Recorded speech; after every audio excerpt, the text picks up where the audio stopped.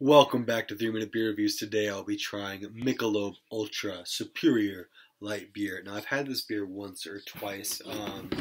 It is the beer that grandmas enjoy. My grandma enjoys it, and my partner's grandma enjoys it.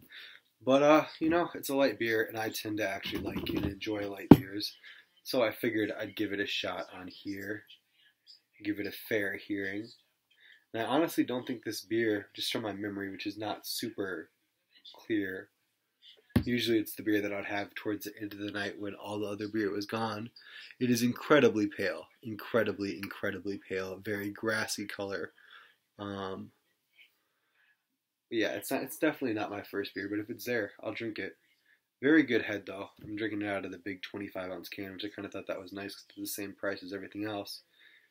The 24-ounce cans, and you get that extra ounce in there. Alright, it's got a nice foamy head that's not going anywhere right now. Let's take a sniff. Grassy, light, kind of a little bit of malty sweetness going on, but nothing too hard. You know, I'm not surprised that this beer doesn't have a lot of aroma though. I mean, let's be frank. Okay. Let's take a sip.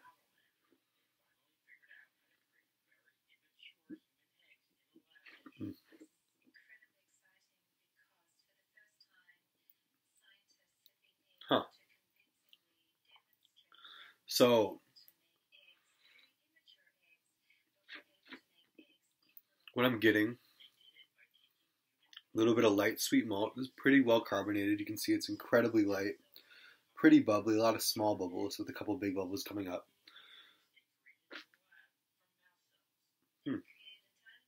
It's extremely drinkable. What's the ABV on here? 4.2%, so the same as Miller Lite, which is, as you know, if you've watched this channel before, is pretty much one of my favorite beers.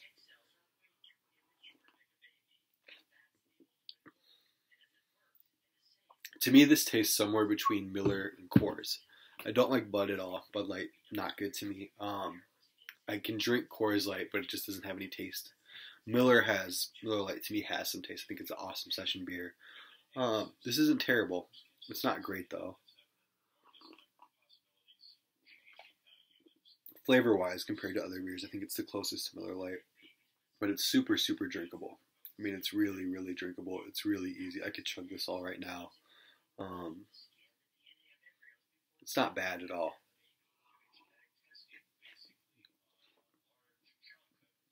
Pretty inoffensive overall. Yeah, I don't really have too much more to say about this. It's an inoffensive light beer, extremely drinkable. Not my go-to beer. Not something I wouldn't drink either. I'll give it a 3 out of 5. Yeah, I feel fair with that. Alright, this is my after school, not very excited review. Workers of the world unite. Solidarity forever. An injury to one is an injury to all. Peace out.